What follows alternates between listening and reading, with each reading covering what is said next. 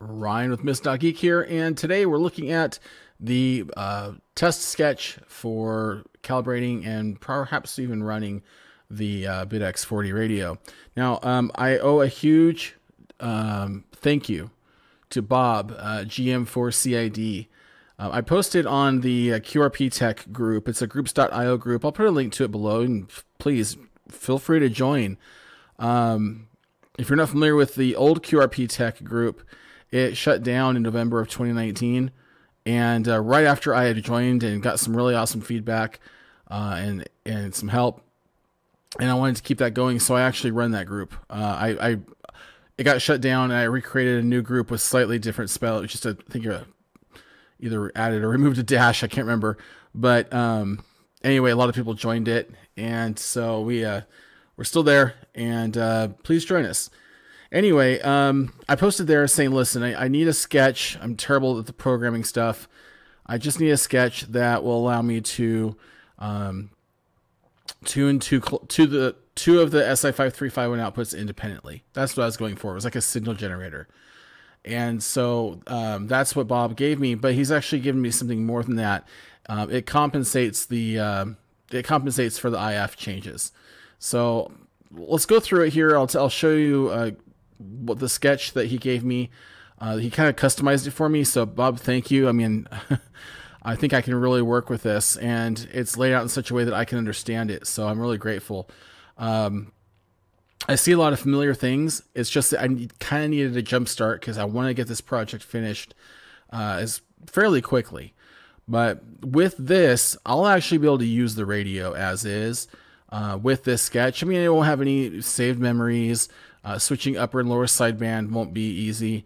There's a lot of things it doesn't include, but it gives me everything I need to start, and that's what I need.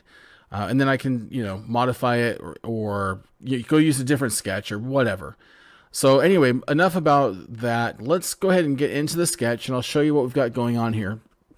So you can see it's Ryan Flowers test sketch by GM4CID, tested on our Arduino Nano with 20x4 I2C LCD, SI5351A board, and rotary encoder, which I have all those things. Leonard's Pro Micro, etc. should work okay. I'm using a Nano. RF frequency adjustable, 7 megahertz to 7.5, plus and minus 25 kilohertz. IF frequency adjustable, 110592, plus and minus 5 kilohertz. A short tap on the RF IF switch, which is just a switch labeled RF IF to allow adjustments of IF frequency output on clock 0. Press RF IF switch to allow adjustments on RF frequency.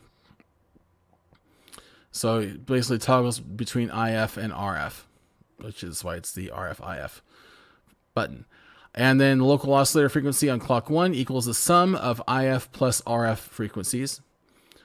And it shows that actually on the display, and I'll show you that here in a minute. I'll take a picture and post it right now.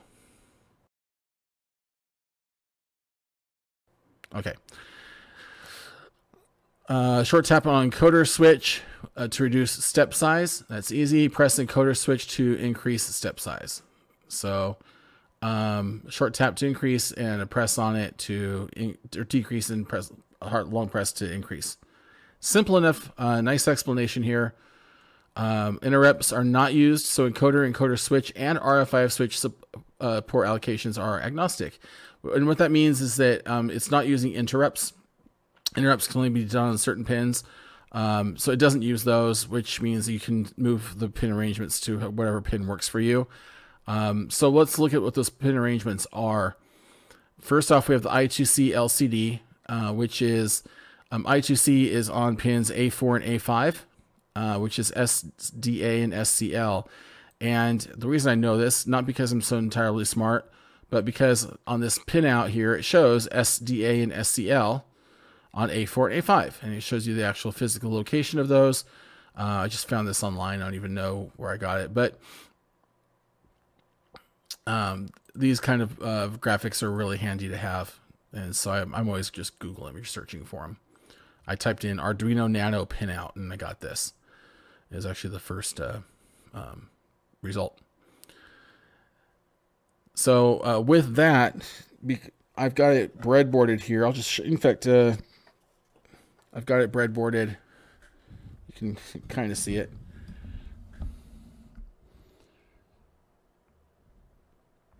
And so I've just have the display on, and I have the sketch uploaded to my Arduino Nano.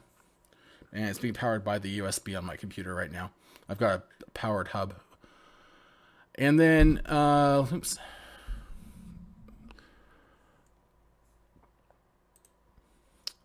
All right, so it goes into some specifics about like the start out, the initial frequency is 7.15 megahertz, 7.15 megahertz. Initial IF frequency is 110592, which is what I'm using. And the local oscillator equals RF frequency plus IF frequency. So IF plus RF is going to be in the 18 megahertz range, and that's what you saw on the display. Anyway, so we've got a rotary encoder on pins 2 and 3, and you know these are digital pins because they're not analog. The analog are A2 and A3. In fact, I think I had that.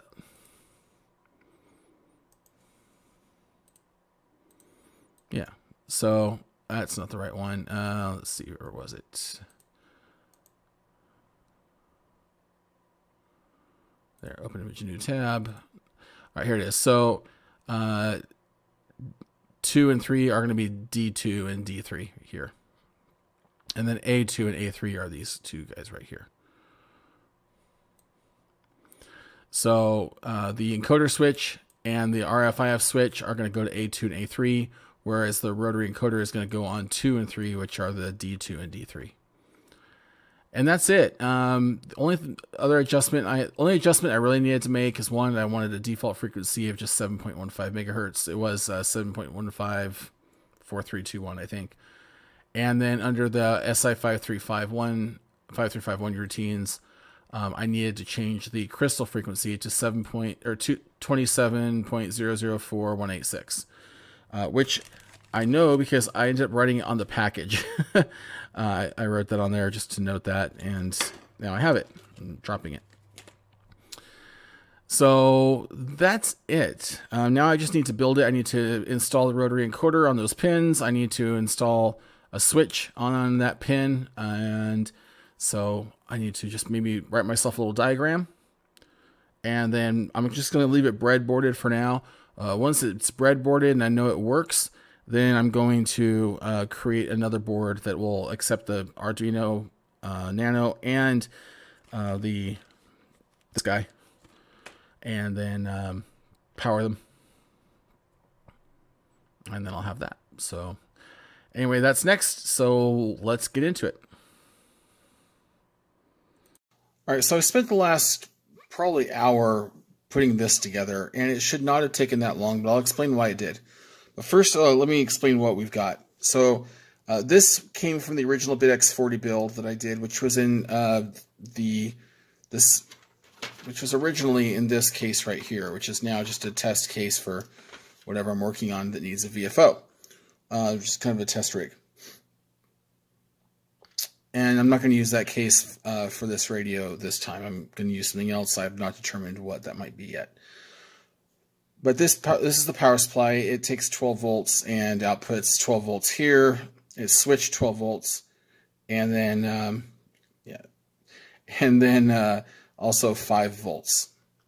And so then that is going into this breadboard, which is supplying 5 volts to the rail here. And then I've got the Arduino Nano and the Kirby Labs SI5351 breakout board here. And it works. Originally it did not work. And the reason it didn't work is because I was missing this jumper right here. So you would think, just by looking at the directions, it says, you know, which pins are VCC and which pins are ground. You would think you could just do any ground and any VCC. Well, these 3 pins up here, oops, pins 8, 9, and 10 over here are VCC. But if you look at the circuit diagram itself, you'll find that over here there's another VCC for a voltage divider going to the SCA and SDL I2C pins, so that it pulls them up. If it doesn't pull them up, it can't talk. And so what was happening is it was getting stuck. I'd boot it up with the displayed, it'd be fine. I'd boot it up with the SI5351 board, and it wouldn't. So I installed an I2C scanner script or sketch and on the Arduino here, and finally figured out what was going on. It would get stuck. It couldn't talk to the board here, and so it would just stop. Which stopped the sketch from booting up too and providing me with all this. So I'm at a stopping point tonight because I'm out of time. I've spent way too long just trying to troubleshoot. You'll also notice that this thing flickered a bit here, and that's because, yeah, this I've come to the conclusion that this breadboard is terrible.